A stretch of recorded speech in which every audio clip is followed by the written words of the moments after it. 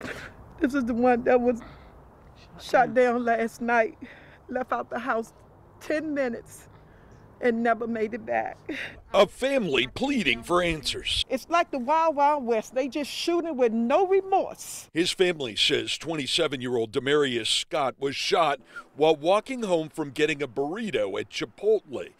The family suspects his killer was gunning for someone else. We need your help. Yes. We need your help. We need to find out who these people are that's shooting down innocent people. Demarius's brother, George Coleman, was murdered just 6 months ago.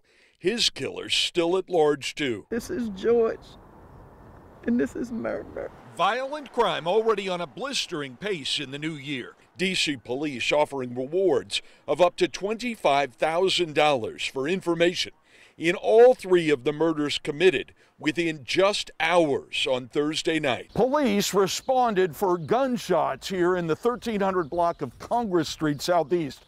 About 7 o'clock last night, you can see what potentially looked like bullet strikes here. We don't know if that's connected.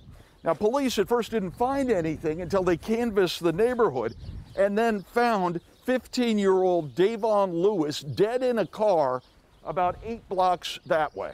I'm so petrified. I'm sorry. I'm so sad for his family, for his life being cut so short. Patricia Bassey does not know the teen, but she sure feels his loss.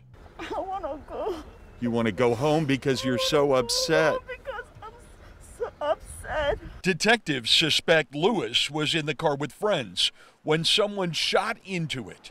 By the time police arrived, the friends were gone, the teen in the car alone and shot to death. My mother used to tell us, what you sow, you shall reap. And that's what I have to say today. In Southeast D.C., Bruce Leshan, WUSA 9.